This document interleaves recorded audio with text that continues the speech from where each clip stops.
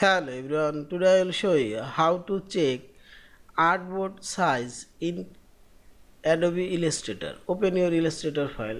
Now check this artboard size. Firstly click on this artboard tools option and active artboard tool. And see this artboard tool already active. Now select Windows option. Open artboard properties. Also select Windows option and select artboard.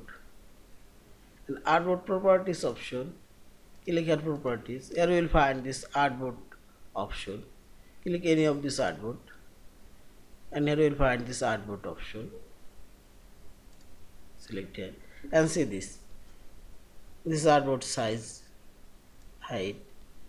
Here you can change artboard height or size and say 7.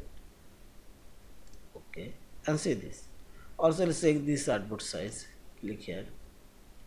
Open artboard option. This is white 60. Now select OK and see this. In this way you can check all of this artboard size. Also you can change artboard size. Yeah. Thank you for watching. Please subscribe, like, share and comments.